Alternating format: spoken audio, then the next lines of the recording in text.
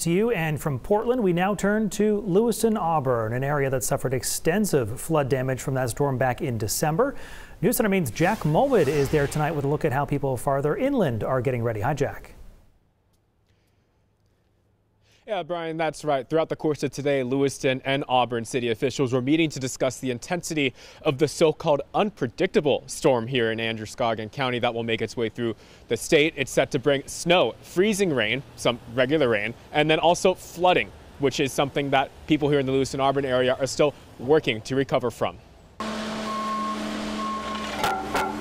This past summer, and just this December, the Lewiston Auburn area is no stranger to the weather putting a damper on things. This storm's going to be kind of a weird combo. Lewiston Public Works Director Kevin Gagne says despite all of the recent bad weather, he still doesn't have enough plow drivers on the job. Teamed up, we kind of hit them what we call the A team. That's the first group of staff to go out and hit the storm hard depending on the timing. Then the B team's kind of the backup, and that's where we're really fall off on staffing. Still, you won't see many plow trucks in the parking lot as everybody's resting at home, preparing for either this or this. We're typically on that mixed boundary. Gagne says they're getting both snow and rain, but are tracking how much of each they may get. And as the Twin Cities prepare for yet another storm, people without anywhere to go are left wondering what exactly they can do. Well, I'm trying to stay warm, sir.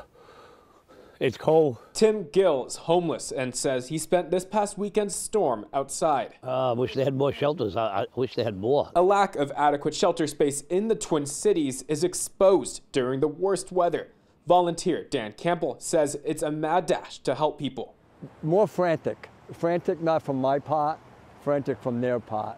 Collecting donations and getting as many people he can into hotels for the night. My worry for tonight, as it is any night, but more so because it was 3 degrees this morning, is that there's somebody I'm going to go to, and they're not going to be there.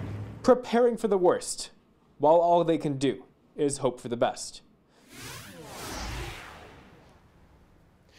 And that last storm system that rolled through here, the Department of Public Works here in Lewiston tells me that flooding in December came from the surge coming through the river. He tells me a form of flooding that could come from this episode of snow and then turning to rain. Could be that all of the snow that you see around me could be clogging those storm drains. So Department of Public Works not only has to be closing off roads in the event of flooding, but they'll also be going around to see if they could unplug those storm drains themselves if people haven't done so already.